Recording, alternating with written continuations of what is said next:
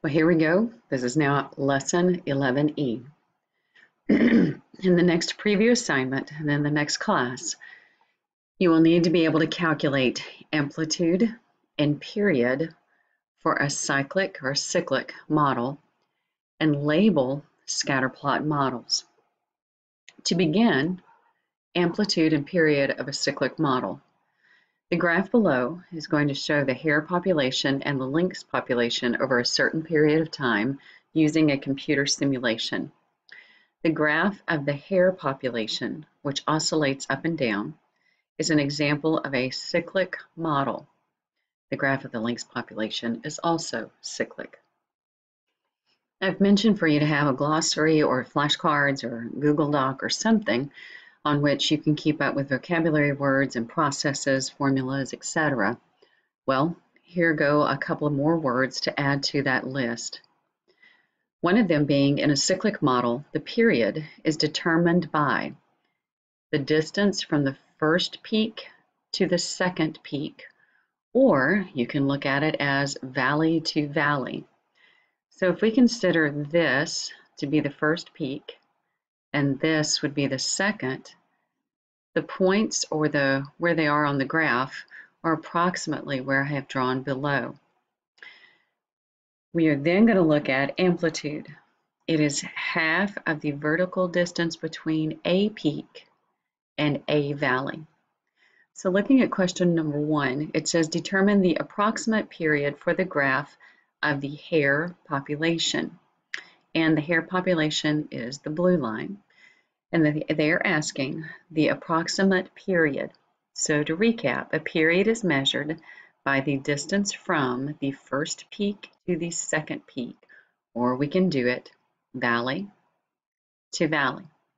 Well, I've already got our peaks marked, and so approximately, we can call it about whatever we want to call it. I'm going to say 374 is this number here, and this number here, 836, approximate to approximate.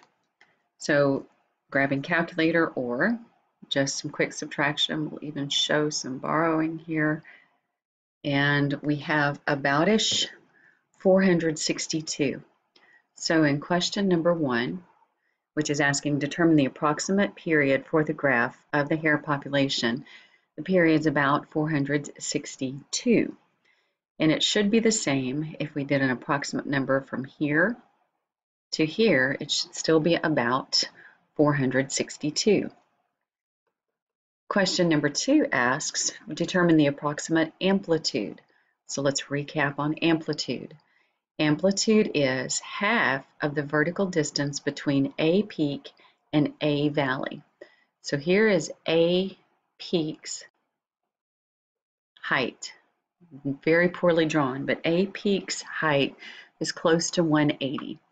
We'll call it 178. And a valley we'll just go ahead and say 56. It's aboutish 56. So by subtracting, we get a number. But that is from the distance between a peak and a valley, and our amplitude is supposed to be half of that. So 122 divided by 2 is, so we're looking at somewhere in the neighborhood of 61. And one way I like to look at amplitude is, if we think it's 61, then if we're down here to about 50 something and we're going to go up to right around here, so somewhere in this neighborhood is going to be a distance that from here to a peak is going to be about that 61, and here to a valley is going to be about that 61. The other part that we need to know for our next lesson is to identify appropriate models for given scatter plots. A large part of the mathematical process of modeling data is analyzing a scatter plot of the data and then making a prediction. You think that the model and then you'll list the model, would be the best fit for the shape of this data. We're going to have 4 of these to identify, starting with the directions on 3. Determine the kind of model that might be the best fit for the following scatter plots. Choose from the following.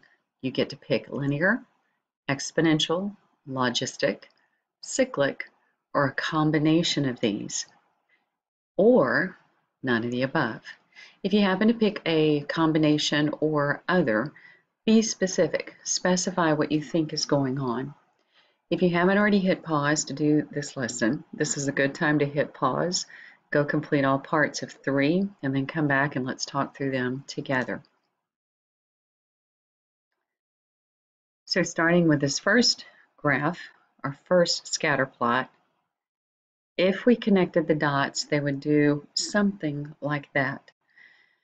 And so a guess on this would be exponential. And quadratic, I know that's not even a list up there as an other, because quadratic looks like this or like this. So it could be part of a quadratic, whatever you'd like to say, but realizing we do start slow, and then we, as we've talked about earlier, increase at an increasing rate. Here's another scatter plot, and I like to play around by like drawing, but just playing around with what I think might be happening, and even to look at the scenario. For the prices or the number sold, the price of the peaches appears to be going down. So if I buy this many peaches, I'm going to be paying a much lesser price than if I just purchased whatever this is over here, amount of peaches. So I'm tending to say that this looks very linear, but then as I try to draw a little bit, it might be exponential, or again, quadratic. Write down your thoughts. Again, we're just trying to make some predictions and talk more about linear, quadratic, logistic, and cyclic. Part C, another graph, another scatter plot. This is comparing months and the number of people, and month 1 is January, and that's the number of people on a subway platform. And then month 2 would be February, March, April, May. Must have been a pretty day that day. A lot of people are on the platform. Well, when I look at this graph, it looks like there is no pattern. I can't even try to draw a linear. I can't even try to draw a quadratic or exponential.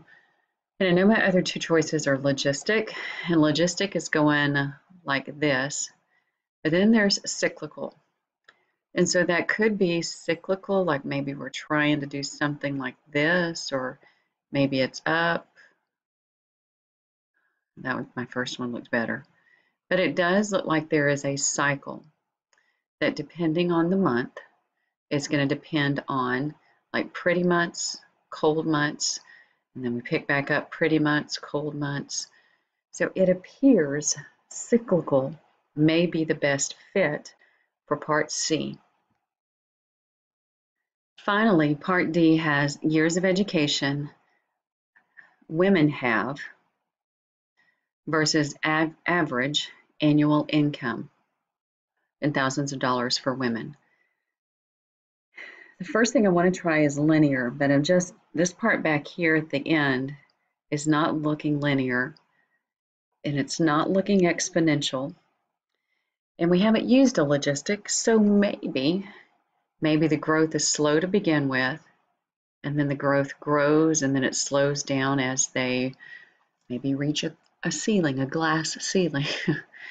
Either way, logistics seems to be applicable to this scatter plot.